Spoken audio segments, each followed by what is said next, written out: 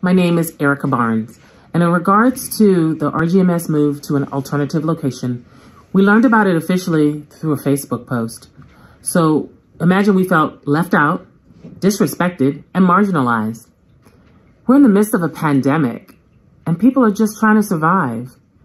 This would be socially and emotionally draining for our kids. And so we're asking the PGCPS leaders to reconsider and work with us on an equitable sharing plan. We've done it before, and we can do it again. Greetings, Dr. Golson. My name is Eliani, and I am in 2nd grade. I know you will make the right choice and let us stay at the Robert Goddard Montessori School. I asked you to come and see the things that we have all learned at the Robert Goddard Montessori School and the things we have done. Please let us stay at the Robert Goddard Montessori School. 1, there's not that much space for us.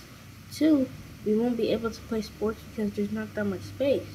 3, it will take a long time for the parents to drive the kids to school and come back home.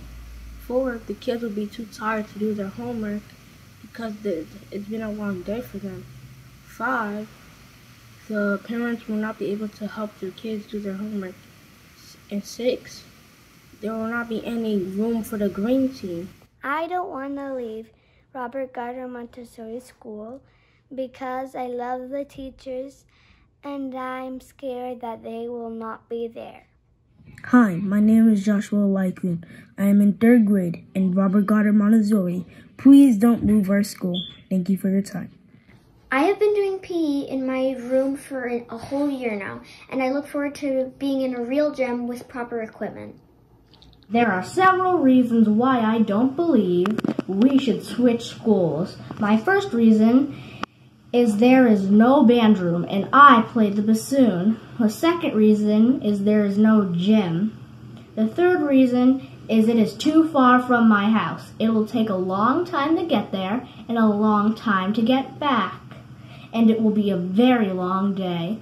I probably will come home and not have enough time to do my homework because it will be so late.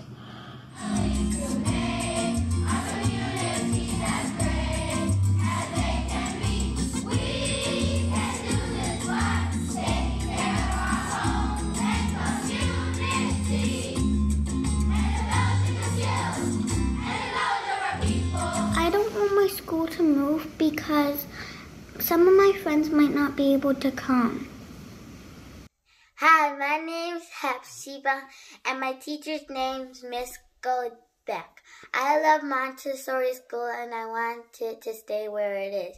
Thank you. Well, my reason is because we won't have a band or orchestra room, and I just started playing violin, and my violin is precious to me.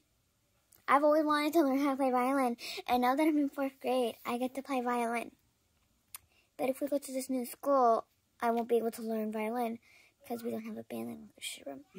Don't move us. I'm begging on behalf of all the students. It's not only a building, but it is a second home, which I feel safe in.